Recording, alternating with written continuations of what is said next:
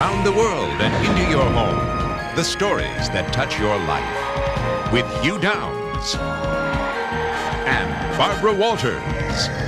This is 2020. Tonight, the story everyone's talking about. The greatest Olympic diver of all time. Perfect body, perfect form, Greg Louganis. Few suspected his inner struggle. I thought that the only thing that I had to offer was what I could do physically. And it didn't seem to be enough. Barbara Walters with the man and the story making headlines. As the world watched this unforgettable dive, Greg Louganis hid a terrible secret. You hit your head, and there may have been blood in the water. Why were you terrified? For the first time, he tells his story. The pain that haunted his childhood. The depression he couldn't control. So depressed that you tried suicide. And finally, a stunning revelation. He has AIDS. But you didn't tell the Olympic Committee. You didn't tell anyone. A Barbara Walters exclusive. Greg Louganis and the decision that created a controversy. The secrets of a champion.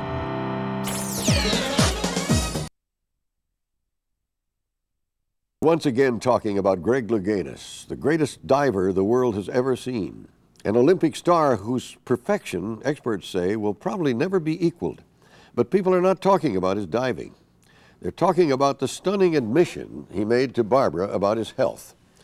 At the age of 35, Greg Louganis is facing a new challenge and a painful controversy that has cast a shadow on the Olympic Games and raised questions, new questions, about future competitions.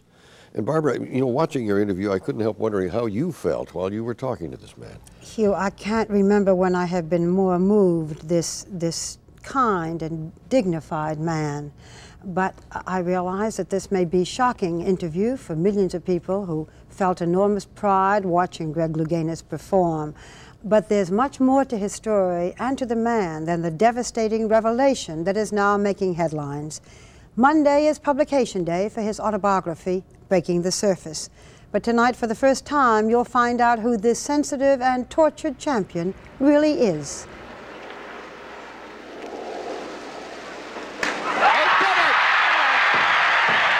Yes!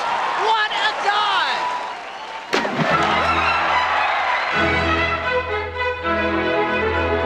Greg Louganis is considered to be the greatest diver who ever lived.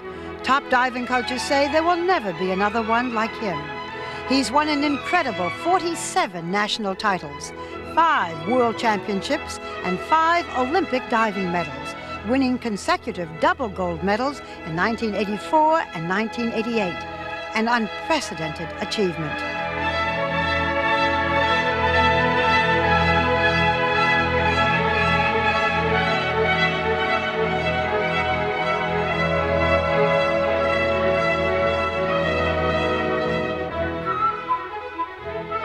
At the 1988 Olympics in Seoul, Korea, Louganis stole the hearts of the world when he hit his head on the 3-meter springboard and then went on to win 2 gold medals. The world was at his feet, but what people didn't know was that Greg Louganis, 4-time Olympic gold medalist, was one of the unhappiest men alive. For Louganis and his coach, Ron O'Brien, had kept a terrible secret. On my reverse 2.5 pike, I knew as soon as I was coming off the board that I was going to be close because I could feel it in my own body. So what I was concerned about is hitting my hands. So I came out wide so that the board would, go by and I wouldn't hit it. I started coming out of the dive and then I heard this big hollow thud. And then I found myself in the water. I just held my head in hopes to, I didn't know if I was cut or not, but I just wanted to hold the blood in or, just not anybody touch it. You hit your head, and there may have been blood in the water. Why were you terrified? Because Ron O'Brien and myself were one of the few people in the stands that knew that I was HIV positive. You were in the 1988 Olympics, HIV positive. Tonight is the first time Louganis has publicly admitted that he is HIV positive. He has written about this in his just published autobiography, Breaking the Surface. Louganis, now 35, is retired from diving and lives in the hills of Malibu with his 5 Great Danes. The story of Greg Louganis does not begin or end with the '88 Olympics, nor with the admission that he is HIV positive. The story of Greg Louganis was an epic almost from the day he was born. From a very early age, Louganis had trouble identifying just who he was. Born to a Samoan father and Northern European mother, both 15 at the time, Gregory Louganis was adopted at the age of 9 months by Peter Louganis, a bookkeeper, and his wife, Frances.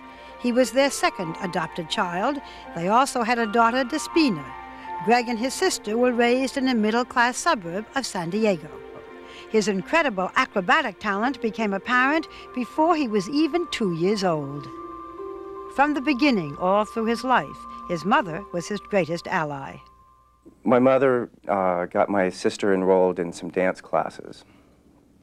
And I would get bored sitting in the waiting room, and so I'd start, copying what they were doing. If they were dancing or doing some tumbling, then, I'd mimic what they were doing. He seemed to love it. And then when Greg performed, you made his costumes? Every one of them. Sequins and all the whole 9 yards. It was a lot of fun. It was a lot of fun. It was a good growing experience too. How did Greg begin to dive? We had purchased a home and we put a pool in the back with just a regular diving board, and he was down there doing cartwheels off of the diving board, and I saw him and I was afraid he had hurt himself. So I asked my husband if I could give him lessons if he wanted them. And he said, sure. So I asked Greg, and he said yes. At the age of 12, Louganis won the Junior Olympics, his first major national title. But he had started competing in local meets when he was just 9. It was at that age that Ron O'Brien, later Louganis' Olympic coach, first saw him dive. He performed dives with an interpretation that was different than anybody else. And you could just see it when he was 9 years old. He was far above anybody I ever saw at that age. In spite of Louganis' tremendous acrobatic talent and great diving potential, his childhood was not a happy time. There was a point in my early adolescence that, I grew up knowing that I was adopted. My skin was darker than the rest of the kids at my school.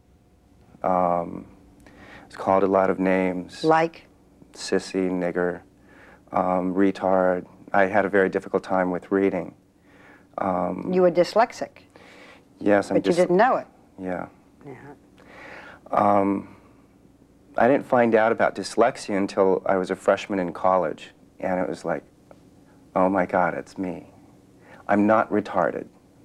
I'm not the moron that I thought I was. I'd see him come home from school, and I could almost tell you the way he felt and what he was going to do when he walked in the door.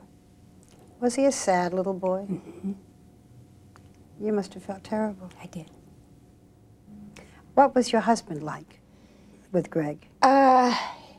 He had nothing to do with Greg until Greg started winning first place. Then he stepped in. He never played with him. He never took him any place. He wasn't a role model for my son.